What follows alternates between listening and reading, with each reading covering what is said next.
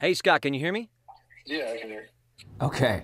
The voice you hear He was always kind of a gentle giant. belongs to Scott Hall, former UNT quarterback and teammate to Mike Hickmon.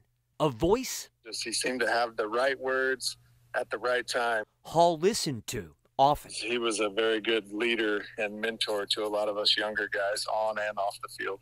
Hickmon was gunned down during a Pee Wee preseason game in Lancaster Saturday evening.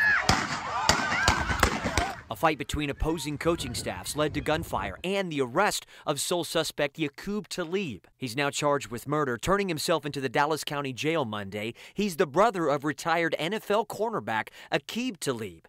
Here's Yaqub's attorney. He feels terrible the whole thing happened, but I think there are some heavy defensive overtones to what happened out there on that playing field, and in time, that'll all come out. Two receivers right, it's Hickmon on the fullback. In the meantime, Hickmon is being remembered by UNT, the school tweeting this photo that says, "Forever Mean Green." You know, he really got the shine that day. Former voice of the Mean Green, George Dunham, remembers Hickmon scoring 3 touchdowns in November of 2002. Smith throws it out to Hickmon. He called it all on the radio. Hickmon's performance won the team the Sun Belt Conference Championship that day. And I remember being happy for him, and I also remember how happy his teammates were for him.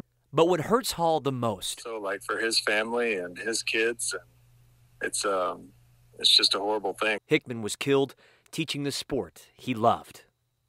In Lancaster, I'm Matt Howerton.